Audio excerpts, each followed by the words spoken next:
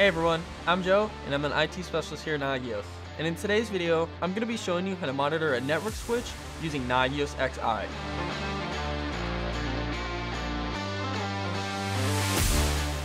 Monitoring a network switch with Nagios XI is critical to ensure reliability and performance. This helps detect issues such as high traffic, port failures, or even hardware malfunctions before they impact operations. By tracking switch health, you can proactively resolve problems quickly, reducing downtime and maintaining a stable network environment.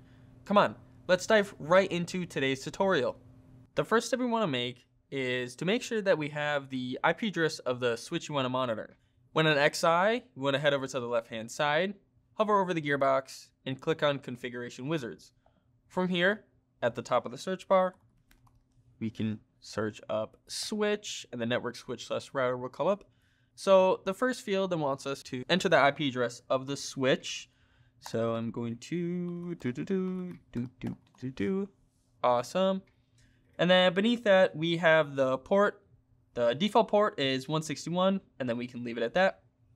Beneath we have our different types of SNMP required to use the network device. If you use SNMP v3, it asks for more information as SNMP v3 uses encryption and heavier authentication.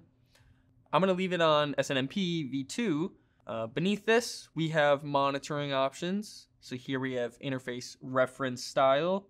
This determines how the monitoring engine will find the interface ports. So I'm going to just leave it at port number, but there's port number, port name, port description, and port type. Again, this is all up to you, what you want your settings to be.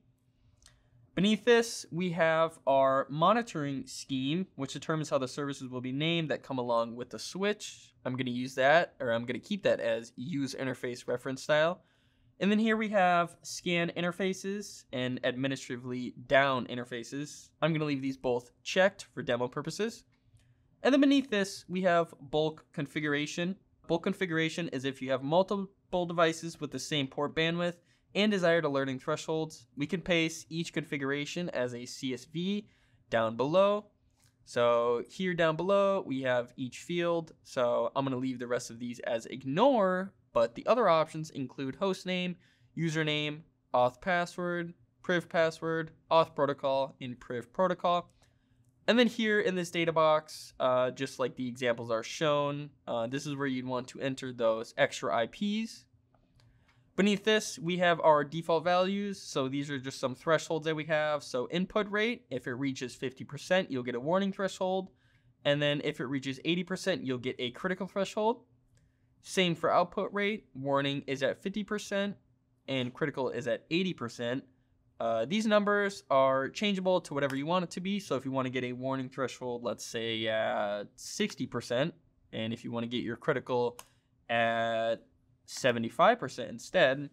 Beneath this, we have our default port speed. I'm going to leave this at 100 megabits. Once this page is fully configured to your liking, you can scroll back down to the bottom and click next. Here, it brings us to a completely different page. So at the top, we have our host name. This is what the switch will display as in XI. So I'm going to name mine switch testing. Beneath this, we have our services. So this specifies which services we want to monitor. So the default is ping. This monitors the switchless router with an ICMP ping, useful for watching network latency and general uptime. Beneath that, we have our bandwidth and port status.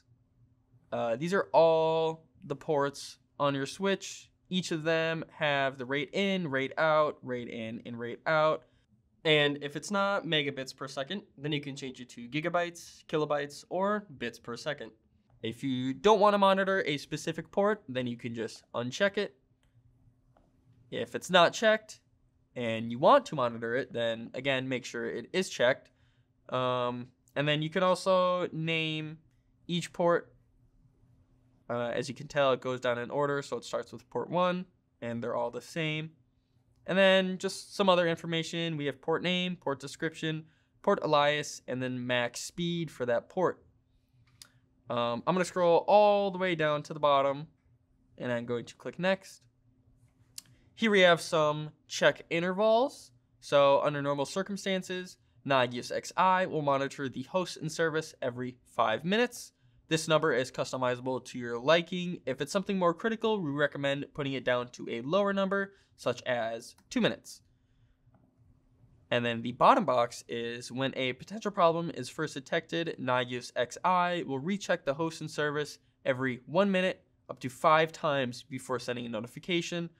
So if, for example, your switch is getting a warning threshold right now, but it's not actually fully going down and it's just bugging out for a second, then XI will recheck the host and service every minute up to 5 times, and then when it hits that 5th time, and if it's still down, then it'll send you a notification.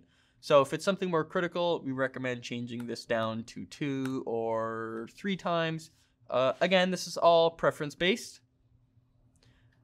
This page is configured, so I'm going to click next. Here we have notifications. So the default is send a notification immediately, but this is customizable to your liking as well. We can scroll down to the bottom when this page is configured and click next. Here we have desired host groups. I'm going to leave this default as well just for demo purposes. And then we are on the final settings. So now we can click finish and apply, and it will take a second just for it to configure fully. Awesome. So our configuration was applied successfully, and we are officially monitoring our network switch using Nagios XI. If we want to view the status details for the switch, before we head off this page, we can click here. So now we're on our switch details, and here we can see that our switch is up, and the status for some of these say pending, and the only reason it says pending is because it's just getting all the information. As we can tell on the right side, service check is pending, check is scheduled for a certain time, so when it reaches that time, oh, there we go, and it worked. So as we can tell, port 10 bandwidth, and it is okay and up and running. And you are officially monitoring your switch. And that's it. You're officially monitoring a network switch using Nagios XI. I hope everyone was able to follow along super easily with me. If you have any more questions or need additional assistance overall, you can visit us at support.nagios.com. Be sure to leave a like, subscribe, and comment any more videos you'd like to see regarding Nagios products. Thanks for watching, and happy monitoring.